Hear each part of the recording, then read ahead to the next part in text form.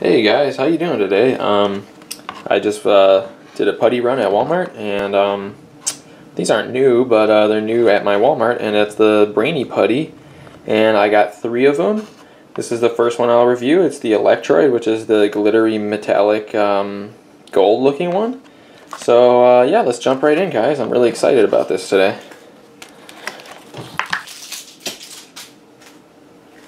Alright, so it just comes in a plastic tin. These are kind of like the value putty, but they look cool still.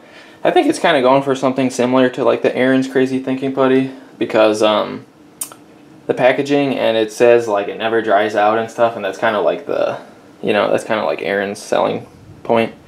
So yeah, it's just like a plastic tin, and these are a little bit smaller. It's just 1.5 ounces. So let's pop the lid off, y'all. Alright guys, so I just popped the lid off, and the lid was really wanting to stay on there. But wow, this is cool putty, guys. This is cool. It's a kind of a small amount, and kind of smells like Elmer's glue. But I'm gonna have to get that later. But this is pretty, wow, good tearing putty. Look at the tear on that. That's pretty satisfying.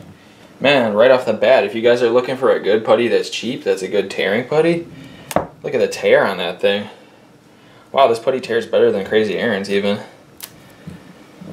Well, that's a plus right off the bat. I'm not sure if this putty's made in America, so, but, wow. That is some terrible putty, y'all. That is really cool, and I don't mean terrible, I mean tear-able. But, yeah, this is cool putty. This was only like $4.80 a package. So it's like 1/3 of the price of Crazy Aaron's. But you do get a smaller amount. I mean, honestly, this is like 1/3 of what you get with the Crazy Aaron's too.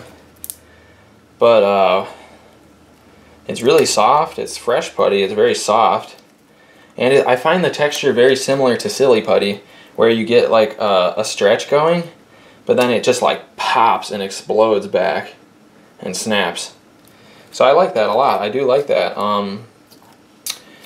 So yeah, I would recommend this putty. It's a cool metallic, very snappable value putty. So yeah, I would pick up the BRAINY Putty Electroid if you're looking for a cheaper putty that's extremely well at snapping. Thanks for watching this review, and stay tuned for more.